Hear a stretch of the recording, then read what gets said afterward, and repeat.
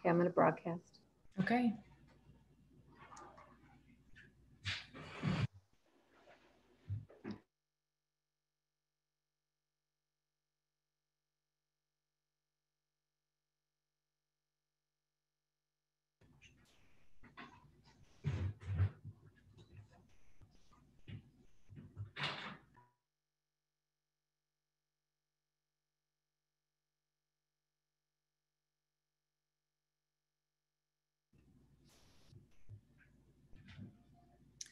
Good evening, and thank you for joining us on the second of our Friday evening lecture series for 2020.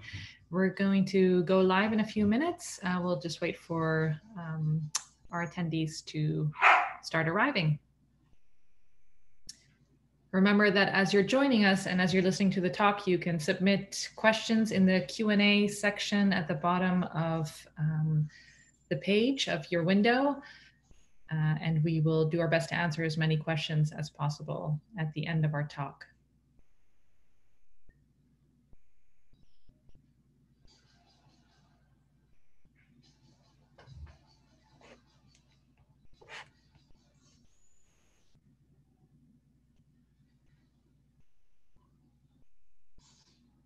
If you're just joining us, you can submit questions in the Q&A section at the bottom of your window, and we will answer them at the conclusion of this evening's lecture.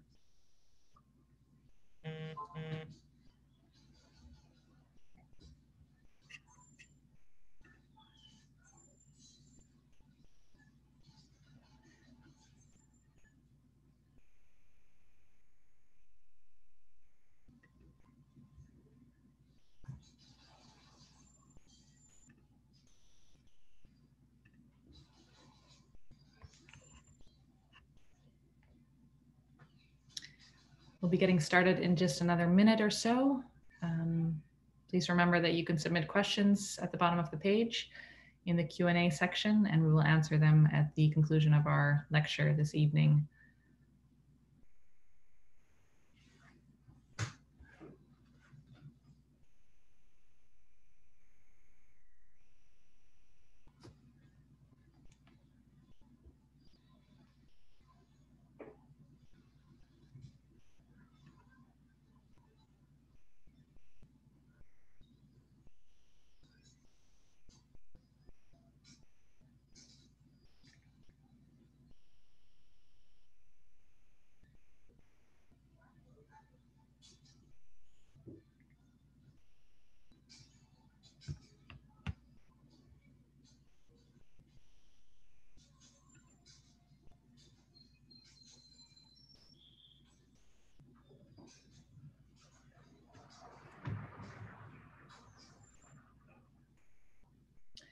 And if you're just joining us, we'll be getting started in just another couple of seconds.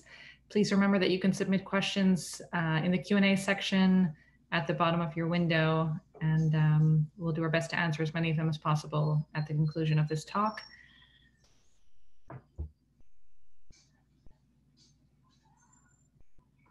And let us know where you're asking your questions.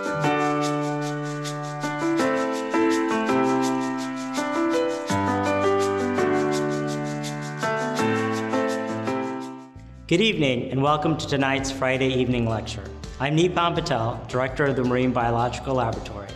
The MBL is dedicated to fundamental biological discoveries that inform human health and the health of our planet.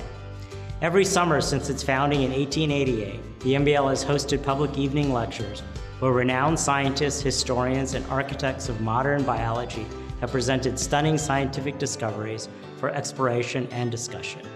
Despite the hardships of the war years and the Great Depression, the Friday evening lectures have always been held without interruption. Just as our predecessors did, we are coming together as a community to adapt this year's series with streamed lectures delivered by notable Friday evening lecture alumni. While I regret that we can't be together in person in the Lilly Auditorium, your presence here tonight is helping us to keep this important tradition alive. Thank you for joining us and enjoy the presentation. And remember to turn off your cell phones. Good evening. My name is Felix Schweitzer. I am a trustee of the Grass Foundation, and it is a pleasure to present the foundation this evening in welcoming you to the 61st Forbes Lecture, which will be given by Dr. Jared Diamond. The Forbes Lectures are sponsored by the Grass Foundation, which, as you know, has a long history of supporting research and education in neuroscience, especially at the Marine Biological Laboratory. The foundation was started by Ellen and Albert Grass with proceeds from the EEG machines that they had invented and commercialized through the Grass Instruments Company.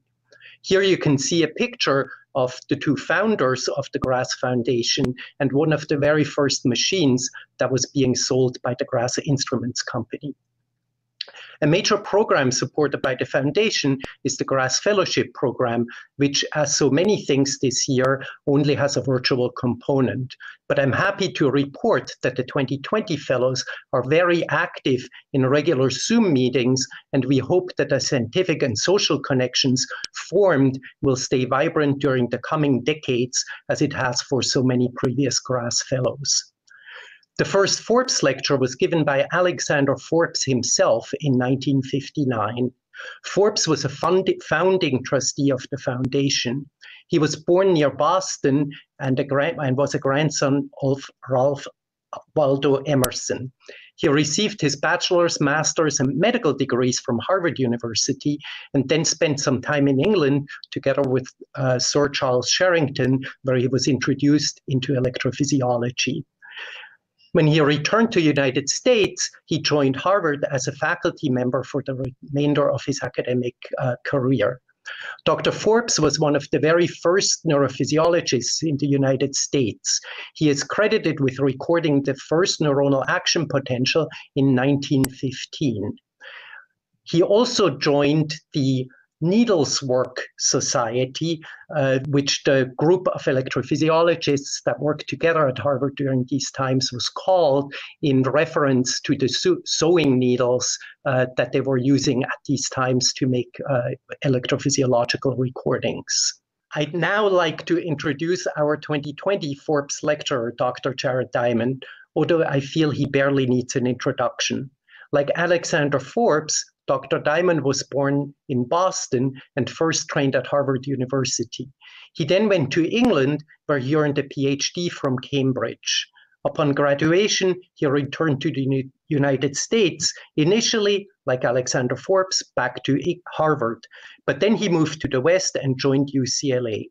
He was first a professor in the Department of Physiology and the School of Medicine, and later switched until now to the Department of Geography in the college. Dr. Diamond's earlier research was focused on nutrient transport across biological membranes, especially with relationship to digestion. But he also always had a keen sense for ecology and ornithology, which led him in the 80s to discover the natural habitat of the yellow-fronted bowerbird in a remote mountainous area of New Guinea. Up to this time, only feathers were known of this particular bird, since its habitat is in too remote areas to explore by mere humans. And his research extends into the influence of human societies on their environment and vice versa. Dr. Diamond is a member of the National Academy of Sciences and serves as a board member for the World Wildlife Fund.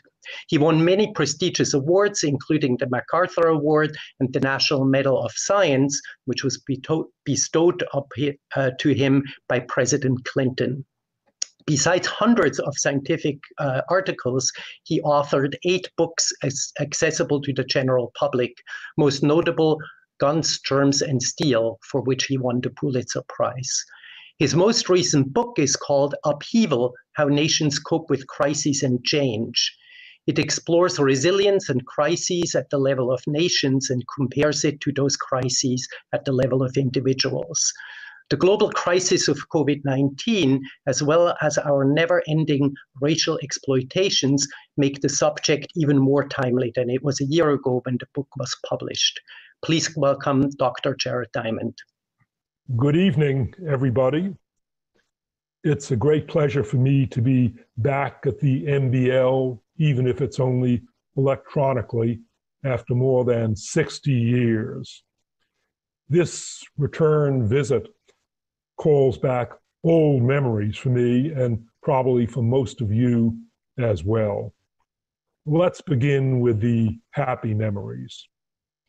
In the summer of 1957, I spent the summer at the MBL taking the invertebrate zoology course, which was the closest approach to pure pleasure in my educational career. That course was taught by John Buck and Howard Schneiderman. We went through the invertebrates phylum by phylum. We began in the early morning with a lecture. Then we went out into the field, into the ocean, to see where the animals lived, observed their ecology, collected them, brought them back to the laboratory, studied their behavior in the lab, poked them and examined their physiology, dissected them to study their anatomy, and finally in the evening, we cooked them and attempted to eat them. The course was an experience of pure pleasure, pure educational pleasure. It was not just a course in methods that would be out of date within a short time. It was a lifetime's worth of ideas and potential projects. I remember, for example, the animals called tunicates, whose blood pigment contained vanadium.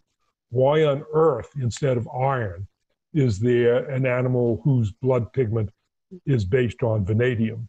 And then I remember the ribbon worms, the nematine worms, with a poison stylus in their head, but inside their brain were a couple of spare poison styluses. And we couldn't figure out how the animal managed to change its poison stylus. Those are my happy memories from 60 years ago. Then, of course, given what's going on today, to give a memorial lecture now is an occasion for unhappy memories.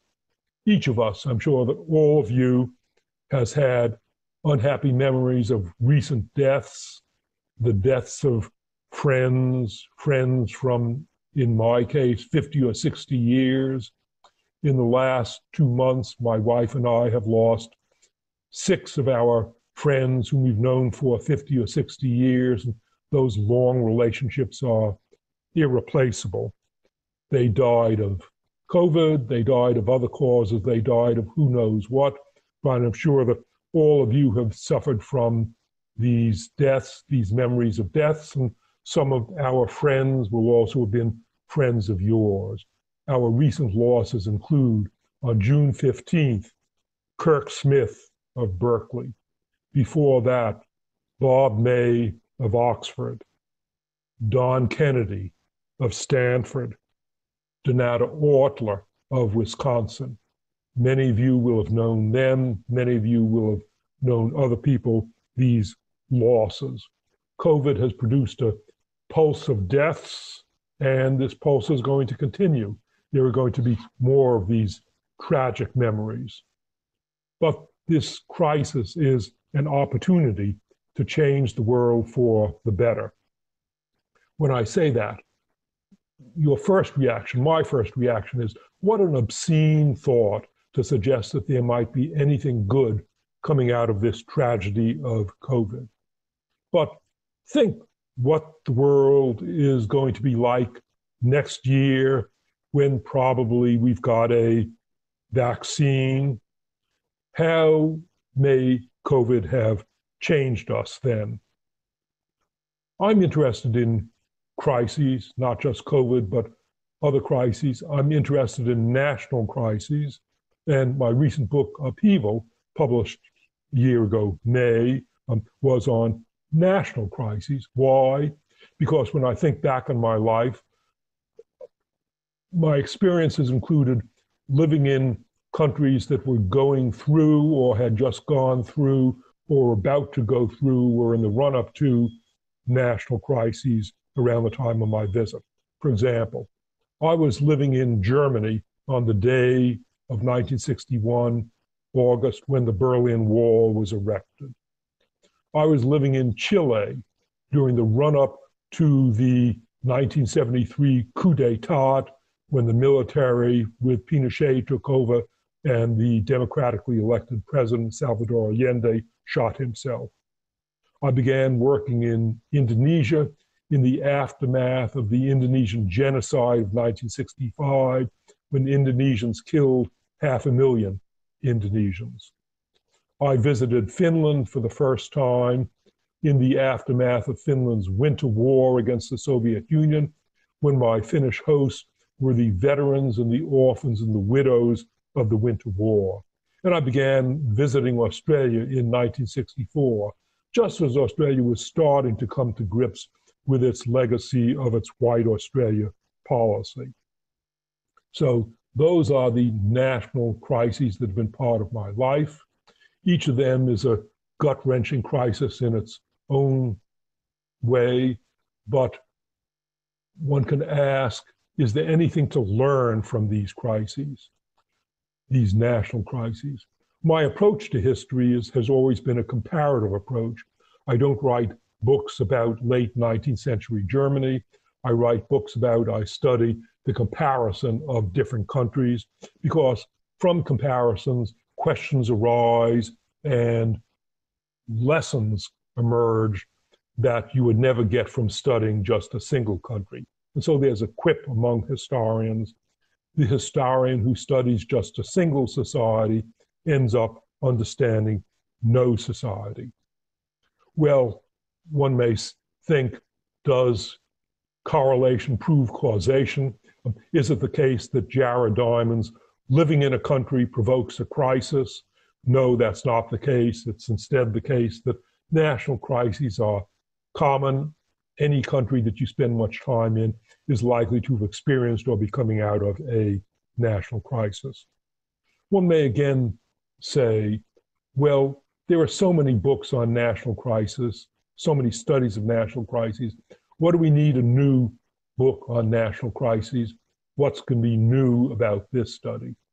Well, I'm looking at national crises from a new perspective, from the perspective of the personal crises that affect all of us in our personal lives. All of you, I'm sure, has had an experience of a personal crisis that made you throw into doubt your own identity. Personal crises include especially breakdown of a marriage or of a close relationship. A personal crisis may involve the death of a loved one that makes you doubt the justice of the world. A personal crisis may be provoked by a job disaster or a health setback for you. All of you, like me, I'm sure, have gone through these personal crises that make you doubt yourself and how you've been operating. Well, I'm interested in personal crises, obviously because of my own, I've had my own share of them, but also because my wife, Marie, is a clinical psychologist who during the first year of our marriage was doing a specialty training in the area of psychotherapy called crisis therapy. Crisis therapy is different from the usual long-term psychotherapy when you meet with a counselor or a therapist for several years, every week, a couple of times a week for years, then you have the time and the leisure to examine early childhood events and their consequences for you.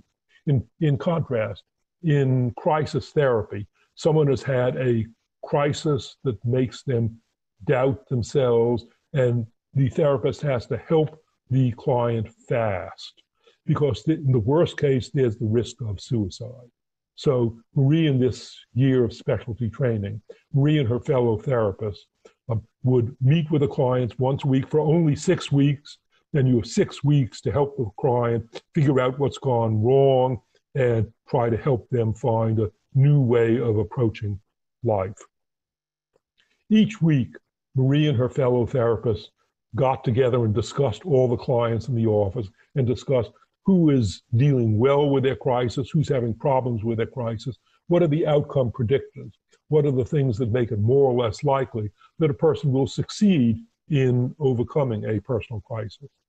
These outcome predictors are things that I'm sure are familiar to all of you from your personal experience, from your own crises, or from watching the crises of your friends. And as Marie, at the end of each week, talked to me about the outcome predictors that she had seen for people in dealing with personal crises, I realized I think similar factors apply to the outcomes of national crises. Of course, there are differences between national crises and personal crises.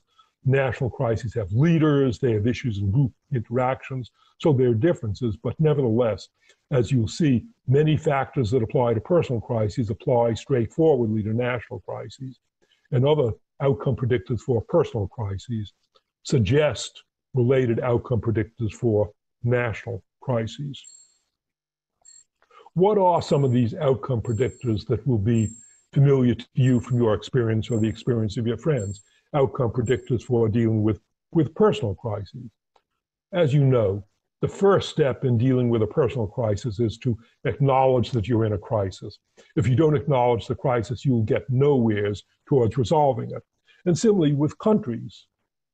Some countries acknowledge their crisis and make progress, and some countries refuse to acknowledge their crisis. The United States has been kicking and screaming about acknowledging the COVID crisis now, whereas Vietnam acknowledged the COVID crisis immediately, launched measures, and as a result, almost no deaths in Vietnam. Again, you know from experience that an important factor in dealing with a personal crisis is to accept responsibility, to recognize that you have to do something about it. It won't do just to say, oh, poor me, this crisis was caused by all these bad people. Yes, there are bad people out there, but unless you figure out what you're going to do to deal with those people, unless you accept responsibility for doing something, you will get nowhere towards resolving the personal crisis. And again, nations have to accept responsibility for resolving a national crisis. Just think of the difference between Germany after World War I and Germany after World War II. After World War I, Germany denied responsibility. The Germans sought the blame for their defeat in World War I on traitors within Germany or on other countries. The result, no progress towards resolving the problems that had plunged Germany into World War I, and Germany ended up in the disaster of World War II. Whereas after World War II, the Germans acknowledged responsibility for the mess that they had caused themselves, for the disaster that they had caused other people. They recognized their responsibility for Nazism, and Germany has made great progress in dealing with the legacies of World War II as a result of accepting responsibility. Again, you know from your own experience in dealing with crises, the essence of resolving a crisis is to adopt selective change. You don't throw away everything about yourself. You figure out what about yourself is not working and has to be changed, and what about yourself is okay and doesn't need changing. And similarly, countries in a national crisis have to adopt selective change. They have to figure out what needs changing and what's okay about the country. An example being the selective changes of Japan during the Meiji era that I'll talk more about. You know from your own experience that in resolving a personal crisis, it's of great value to be able to get help from friends, emotional help or material help. And it's important to be able to look to friends for models for resolving a similar problem. If your marriage is in difficulty, it may help you to see how friends resolve their own marital difficulties. And similarly, countries may get help or they may not get help from allies, and they may look to other countries for models, or they may refuse to look to other countries for models. You know from your own experience that to resolve a personal crisis, you have to be honest with yourself. Honesty is lacking in some countries today in their dealing with COVID. And then again, you know from your own experience that important in dealing with the crisis is the confidence that you may have gained from dealing with previous crises. If you've resolved previous personal crises, then when it comes to a new crisis, you may tell yourself, well, I got through a previous crisis. This one, I'll somehow get through this one. That's why the crises that befall young people, teenagers and people in their 20s are so difficult, because young people don't have the previous experience and the confidence that comes from that previous experience of having gotten through a personal crisis. Similarly, for nations, nations gain confidence from dealing with a national crisis. Britain from dealing with the Battle of Britain in 1940, Finland from dealing with the legacy of the Winter War. After those crises, the British and the Finns told themselves, We got through 1940. Nothing could have been worse from that. That gives us confidence that we'll be able to deal with this new crisis, whatever it is. But all of that is abstract. Let me give you a specific example of a national crisis. It's one of the most striking examples of the modern world of a country that succeeded in resolving a national crisis. And that was Japan in the Meiji era. That's the era in Japan that began in 1853, when after Japan had been isolated from the outside world for 2 centuries, during which Japanese did not travel abroad and the Japanese did not admit visitors from abroad. Those 2 centuries of isolation enforced by the Japanese government were ended by the uninvited arrival of an American fleet of warships under Commodore Perry, demanding that Japan sign a treaty for looking after shipwrecked American sailors and a trade agreement. And the Japanese recognized that their policy of isolation was no longer going to work. They had to change fast, or Japan would face the fate of China and be overwhelmed by the West. Japan succeeded in resolving this crisis. Why? Because it began by acknowledging the crisis. Rather quickly, Western bombardments of 2 Japanese ports convinced the Japanese that they were not capable of resisting the West until they had adopted change. They acknowledged that there was a crisis. The Japanese accepted responsibility. They recognized that they had to change, and they did not fall victim to self-pity and blaming of the West, but they acknowledged responsibility for changing. Japan adopted selective change massively, the most striking example of selective change in the modern world. Some things about Japan were retained unchanged. Japan retained its emperor. Japan retained its wonderful writing system, kanji. But other things changed. Japan changed its form of government, adopted a cabinet government, adopted parliamentary government. It adopted a national system of education. It adopted a fleet and army on the Western model.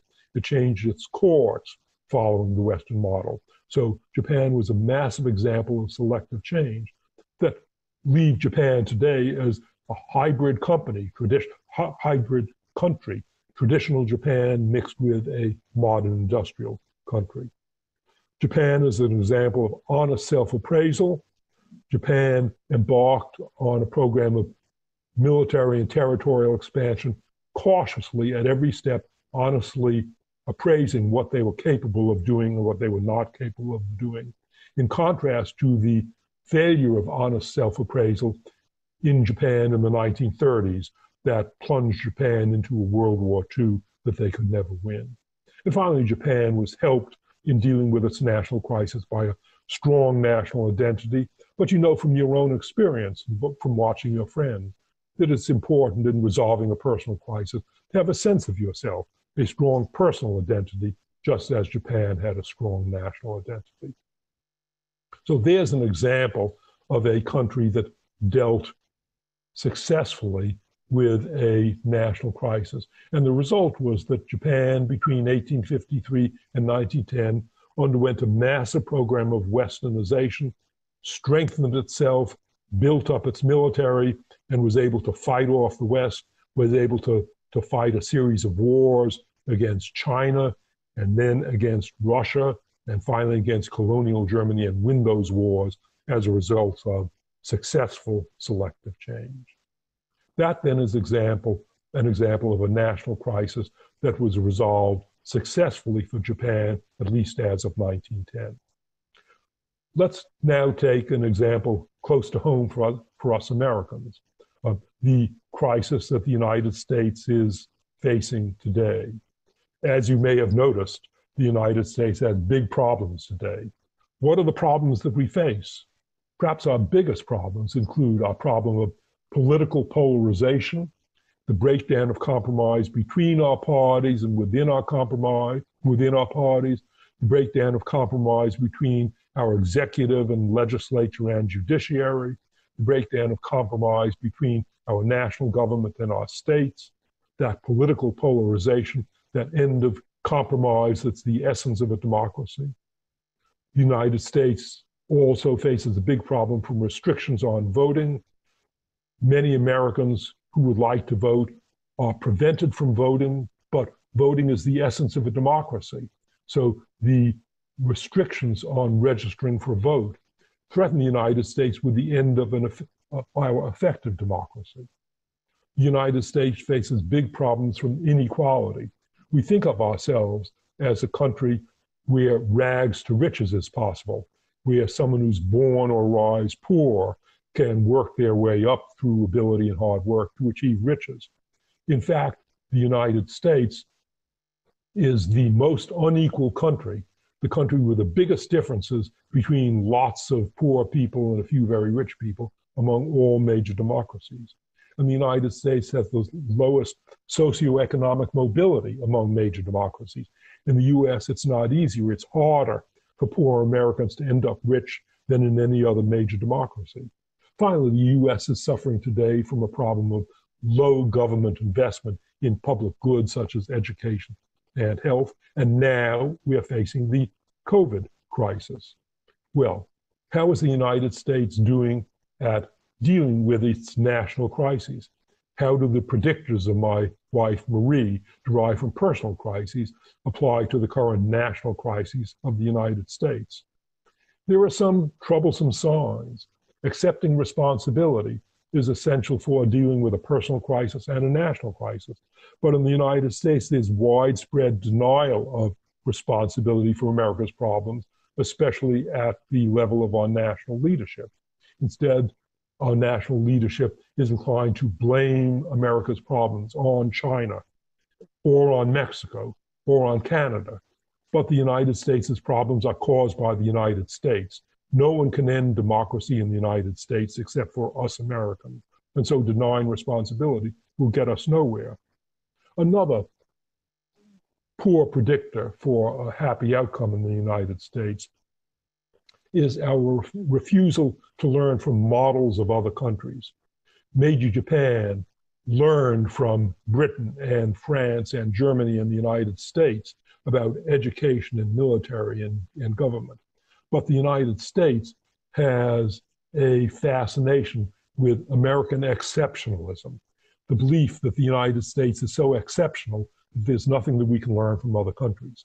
And yes, the United States is exceptional, but Uruguay is exceptional, and Uzbekistan is exceptional, Ultravolta is exceptional. The United States faces problems of education and health and voter registration that other countries face, that our neighbor Canada faces, that Western European countries face, Japan, Australia, other democracies face, and resolve to the satisfaction of their citizens much more happily than the United States resolves these same problems.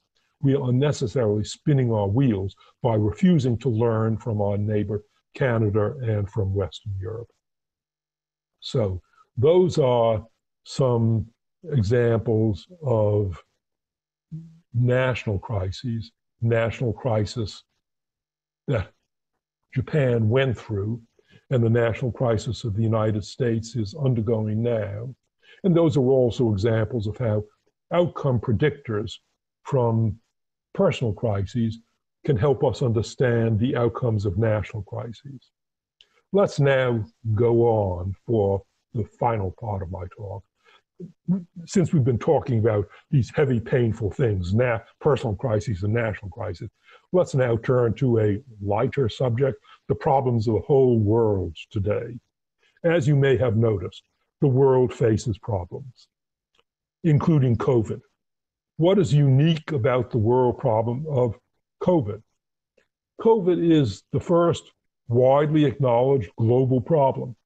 It's not the first global problem, but it's the first time in world history that the whole world is recognizing that there is a global problem affecting the whole world. And the world is being forced to recognize that this is a global problem, COVID, that requires a global solution. COVID cannot be solved one country at a time. If the United States solves the problem of COVID within its boundaries, but the world does not solve the problem of COVID, the United States is just going to get reinfected by other countries. So COVID is a global problem requiring a global solution. COVID is not our first global problem. I'll remind you of other big global problems, but COVID is perhaps the first global problem that is widely recognized as a global problem demanding a global solution.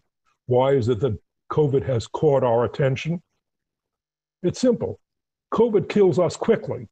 If you get COVID and you die of it, you'll die of it within a few days, at most within 2 weeks. Whereas other global problems like climate change kills, but it doesn't kill you within 2 weeks. And again, it's clear that COVID is a cause of death. If you die of COVID, it's because of COVID. Whereas if you die of the consequences of climate change, you may not recognize that it's due to climate change. So COVID is a recognizable global problem, but it's also becoming clear that it will be solved only when it's solved globally. Only when the whole world has overcome COVID will the world be safe. No one country can solve its COVID problem by itself. We've seen recently China and New Zealand and Australia and Singapore seem to have made good progress in resolving COVID within their own boundaries, but then travel from overseas just reinfected them, making it clear that this is a global problem requiring a global solution. But in a way, it's puzzling that for the first time, COVID is the global problem to wake us up to the need for global solutions, because it's not the biggest global problem. In the worst case, suppose COVID infects everybody in the world. Suppose it kills 2% of its victims. All right, in the worst case, COVID will kill 150 million people. And it's a big setback to the economy for a year or two, but only for a year or two. Whereas there are other big problems that will kill more people than 150 million and will wreck the world economy forever. What are those big global problems? Problems much more serious than the problem of COVID. Of course, there's the problem of climate change. What does climate change do? How does it hurt us? Climate change decreases agricultural production and threatens starvation. COVID is causing drought here where I am in California and many places around the world. Climate change is causing a spread of diseases from tropical countries to temperate countries. For example, chikungunya fever, a tropical disease of Uganda, has now shown up in Italy. Why? Because of climate change, because it's warmer in Italy, and chikungunya fever can now thrive in Italy. Climate change is also causing a rise of sea level, resulting in tsunamis and threatening low-lying areas, for example, the US eastern seaboard. But it's also clear that climate change cannot be solved one country at a time. Climate change is due ultimately to the production of gases, atmospheric gases from fossil fuels. But suppose the United States reduced its own CO2 production. Will that reduce CO2 levels in the atmosphere over the United States? No, of course not. CO2 over the United States depends not just on what the United States does, but on the whole world. So climate change is a global problem demanding a global solution. Another big global problem that dwarfs COVID is the problem of unsustainable resource use. We humans depend upon many resources, renewable resources that are being harvested unsustainably. And at the rate we're going, we'll run out of them in a few decades. Those are resources such as fisheries, on which we depend for protein for a large fraction of the world's people. Forests that supply us with timber and paper. Topsoil is being exploited unsustainably. And fresh water, we're now exploiting something like 85% of the rivers of the world, the fresh water of the world. So that's another major problem. And then there's the world problem of inequality. Inequality between peoples of the world and inequality within countries. 60 years ago, before globalization, it was tolerable, not moral, but rich countries could survive on a planet sustained, shared with poor countries. But now with globalization, poor countries have ways of sharing their unhappiness, consciously or unconsciously, with rich countries in many ways, in emerging diseases, Ebola and Marburg that emerged in certain African countries, or SARS that emerged in China. Thanks to jet planes, those diseases spread around the world. That's an example of consequences of inequality, of poor countries whose health systems are not capable, not rich enough to stamp out their own disease epidemics. These epidemics spread around the world with globalization. Migration, unstoppable migration nowadays between poor countries and rich countries. And support for terrorists in poor countries where people are desperate and see no hope for a better life for themselves and their children. Every country has its own crazy terrorist. The United States had its Timothy McVeigh. Even Switzerland and Norway had their terrorists, but there's not widespread support for terrorists in the US and Switzerland and in Norway, because it's not the case that everybody is desperate. But in poor countries where people are desperate, there is support for terrorists. These are then examples of global problems that are far more serious than COVID. My hope is that COVID, our solving the problem of COVID within the next year or two, may give us confidence from having solved one global problem, may serve as a model to us that we will be able to solve other global problems. An example is Finland, what Finland learned from solving a problem. Finland, in its winter war against the Soviet Union in 1939 to 1940, Finland, with a population of 4 million, managed to fight the Soviet Union with a population of 150 million to a standstill. And the Finns learned from that. We got through that crisis. That gives us confidence that we can tackle other crises. Similarly, if the world gets through the COVID crisis, that may give us confidence that we can tackle climate change and other crises. In the case of Finland, the Finns learned from the Winter War to be prepared. Finns today have a government organization that meets every month and thinks about everything that could go wrong in Finland and prepares for it. So of course, Finland is prepared for anything. Of course, Finland had stockpiled face masks. Finland stockpiled fuel. Finland stockpiled grain. Finland stockpiled chemical. Finland stockpiled medicine. Finland learned from the Winter War to be prepared for anything. And so COVID may prepare us also to be prepared for anything. COVID may motivate us to undertake global responses to global problems.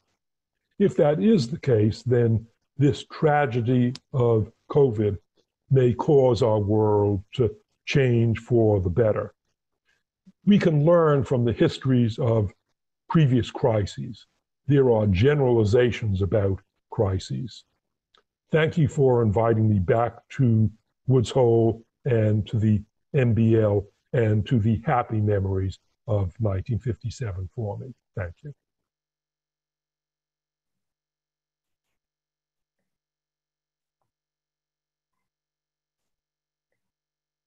Jared, this is Catherine Carr thanking you on behalf of the Grass Foundation for a memorable and inspiring lecture.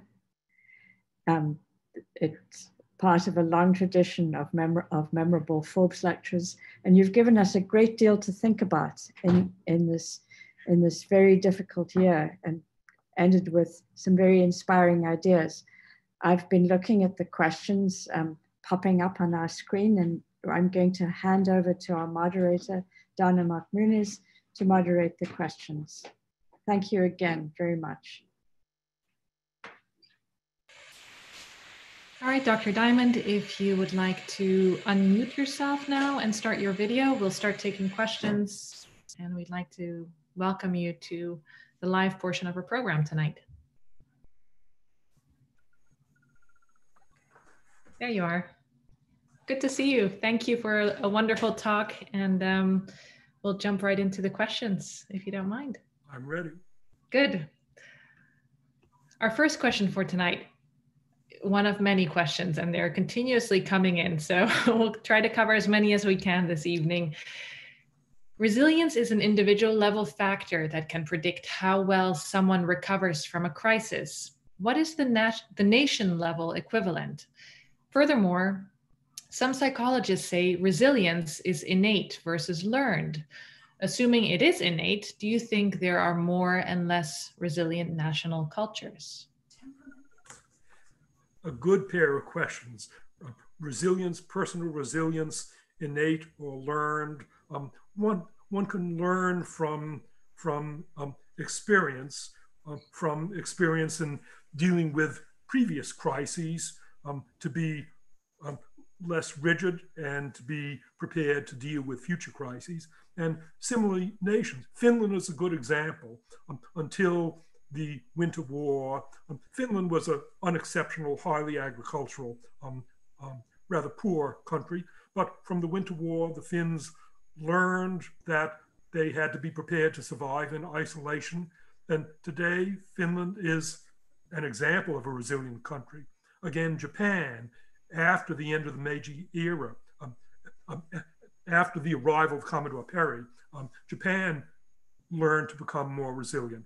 So while there may be an innate component to resilience, resilience is also something that we as individuals, you know from experience, and that nations can learn from things that have happened. Thank you.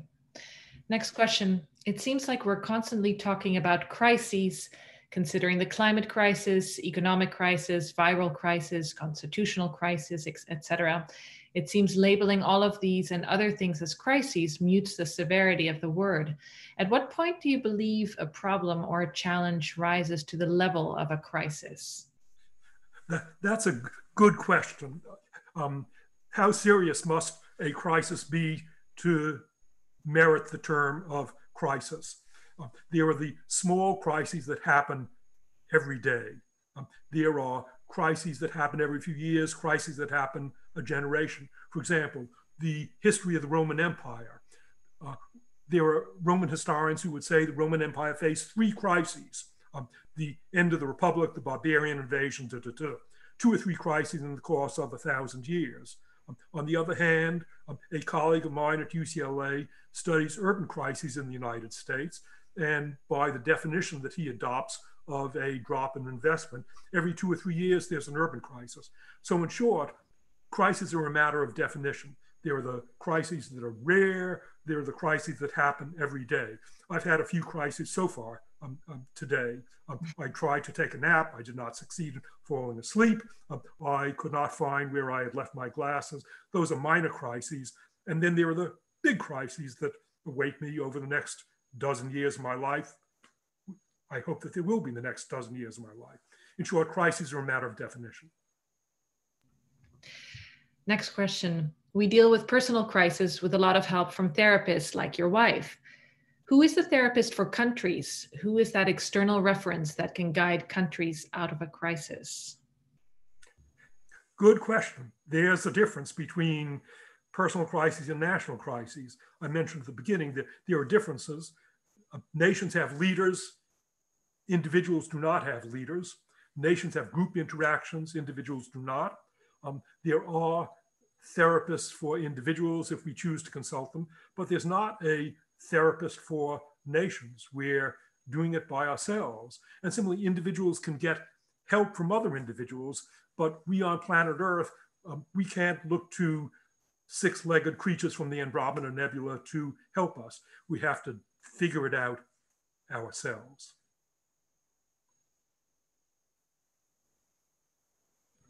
Next question. How does the vein in American society of anti-intellectualism affect our ability to acknowledge crisis, the first step towards resolution? Are we doomed? Good question, the key question for the United States. And it's one of the puzzling things about the United States. The US leads the world in science and technology. And unfortunately, the US also leads major democracies in resistance to science and anti-intellectualism.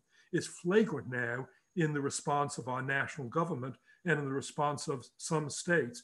Why should this be? Why is it that the United States, world leader in science, also leads the world in resistance to science? And what can overcome it?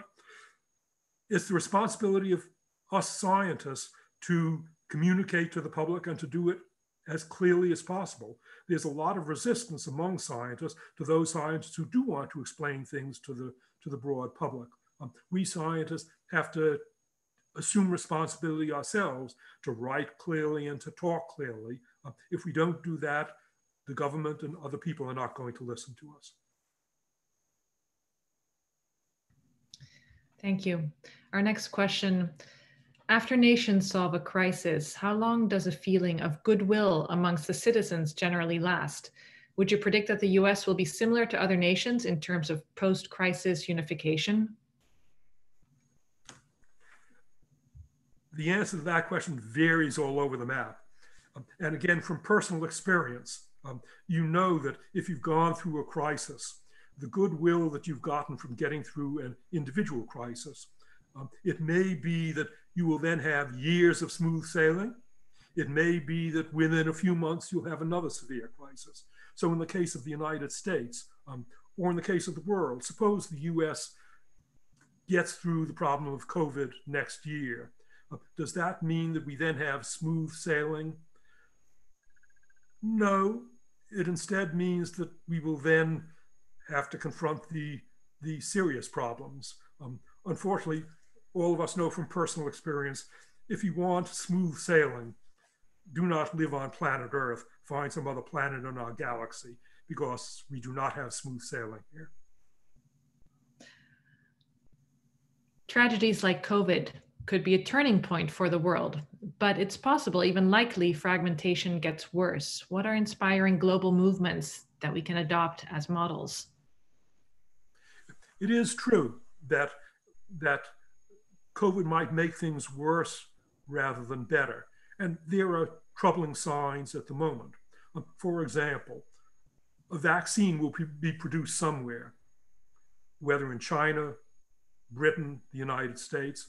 When a vaccine is produced, will the country that produces it share the vaccine with the rest of the world? There's already talk about the country that is first with the vaccine taking selfish advantage. That would be a really bad sign. There is then the risk that COVID will increase competition. What might be the grounds for hope? COVID is going to be a potent teacher. It's going to become clear, I think, that no country can solve its own COVID problem. No country will be safe until the whole world is safe. And so I hope that COVID will be a potent teacher. As a follow-up to that question, Dr. Diamond, what is a key milestone that would suggest we would be on track to address the issues that you've identified? In the case of COVID, the key milestones are well known and they are discussed frequently. The milestones that you can read about in the newspaper every day are the number of new cases of COVID, the number of deaths due to COVID. Other milestones that you can learn about every day are how are people reacting? Are people voluntarily wearing face masks, or are people kicking and screaming? Here in California, there are plenty of people in California who are kicking and screaming and want to go to the beaches, crowd together on the beaches, don't want to wear face masks in public. That's California, which by and large has responded well to COVID. There are other states that are responding much less well to COVID. In short, it remains to be seen whether we are going to get our act together or whether we're going to behave badly in this COVID tragedy. Thank you. Another question, how does the role of propaganda and untruths play into this paradigm? In other words, is it possible for our country to learn any lessons when there is a concerted anti-science narrative being pursued by a large portion of the federal government and the media? Yes, there's a concerted anti-science narrative, and the only way that we scientists can deal with it is to adopt a more potent concerted science narrative. That is a responsibility of scientists. Apropos of responsibility and disclaiming responsibility, scientists, the American scientific establishment doesn't put nearly enough effort into rewarding those scientists who try to explain things to the public, into promoting scientific explanations. And so the only way we can combat bad propaganda is by coming up with good propaganda, by writing more interestingly, by telling the truth. We need much more of that among American scientists. Next question, inequality came up in your talk. How do you propose to end inequality in the context of crises? How do I propose to end inequality? In a democracy, the only way to end inequality is the decision on the part of people and their government to end inequality. The United States does poorly compared to other democracies in ending inequality. Just as an example, there are parts of the United States where educational levels are lower and parts where educational levels are higher. Similarly, in Japan, there are rural parts of Japan that are less well educated, and there are urban parts of Japan that are better educated. The Japanese government has a policy of sending to those rural areas a higher ratio of teacher to students than in urban areas. And that tends to bring up the rural areas in Japan. In the United States, our policy is the reverse. Rural areas of the United States have a higher student to teacher ratio and a lower teacher to student ratio than do urban areas. So the United States is failing compared to major democracies in doing things that would reduce inequality in the United States. That's a tragedy because the United States has a population of about 325 million. But of those 325 million Americans, we're educating well, what, a tenth of them, 1/4 of them, and we're throwing away the potential of 3/4 of Americans, whereas we're competing with countries like Germany and Japan and other European countries that are investing in all of their citizens. Thank you. We'll take a couple more questions. I think we have time for that. Do you have a message for young people listening? It would seem they are our best hope for a secure future.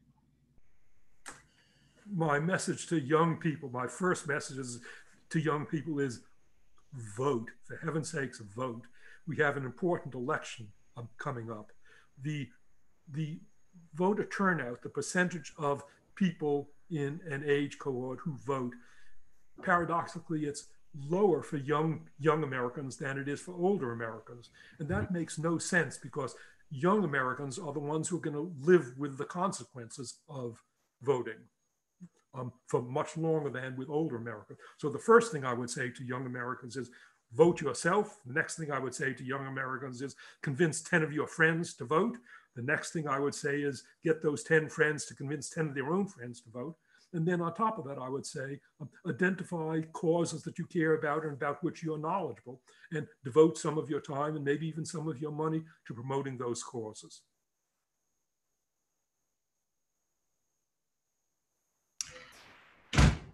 Let me see.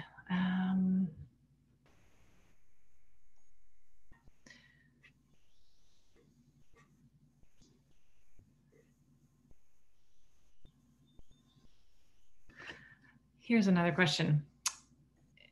In the absence of governmental leadership, is there a special role for universities or research institutions to mobilize disparate groups to produce rational approaches for solving national crises? Are there examples of this happening in the past? There are examples of it happening today. recently, the U.S. National government has proposed to expel foreign students, and yet foreign students have been an enrichment for foreigners in general. Immigration has been a great source of enrichment for the United States. What are universities doing about it? Well, Harvard and MIT and the University of California and other universities have announced within the last couple of days that they are suing the federal government for this bad policy. That's something that universities can do.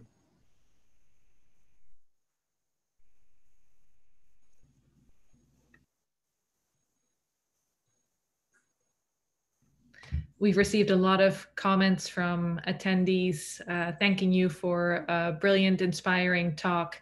I wish we could take all the questions that we have on our queue, but unfortunately, we have come to the end of our time this evening.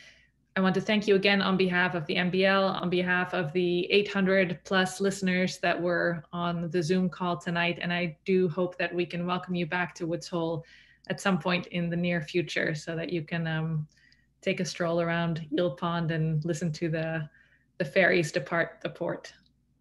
Thank you. I look forward to returning to the MBL after 63 years. Wonderful. Thank you. And thanks to all of you who were able to join us tonight. Have a good evening.